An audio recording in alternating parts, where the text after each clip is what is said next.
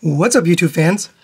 Today we're going to take a look at the Transart Metal Spider Queen, or their version of a Transmetal Blackarachnia.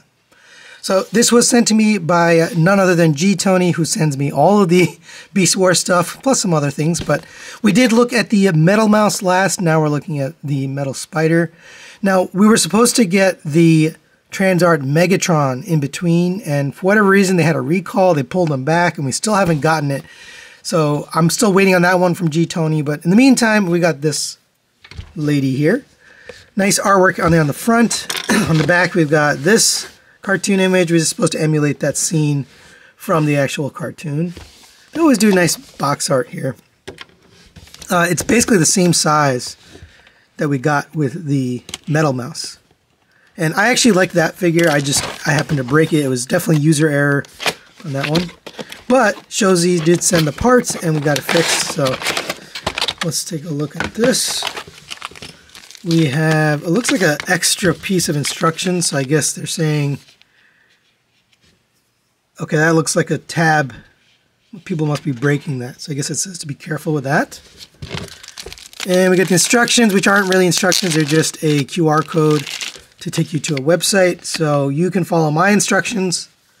I never really like these video instructions. It's Chinese ones. And then you get this collector's card.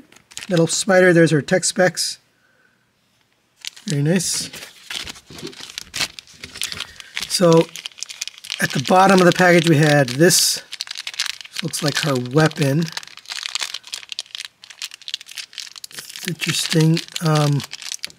Usually they package this inside. Maybe it's just didn't fit, but you got a nice paint detail on it.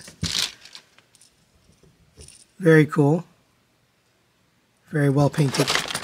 We have her legs here, which we'll have to attach. And assuming we get 8 of these. Yep, there's 8 of them. Nicely painted in a metallic purple.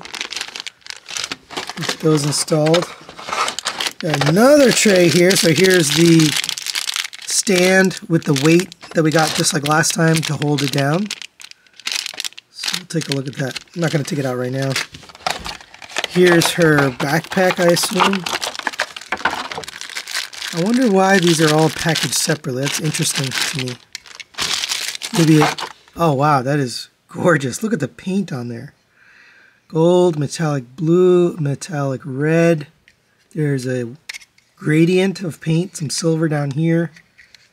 That's gorgeous. It's really well done. And then here's the main event, which looks like there's a little bit of assembly required. So, probably going to do that later, but here she is. Very cool looking. Lots and lots of paint, nice and shiny. Lots of detail. It does kind of remind me of the MP. Oh, the joints are really tight. Oh, that was interesting. That just came right off. Is this magnetic? Okay, it is magnetic. That's interesting.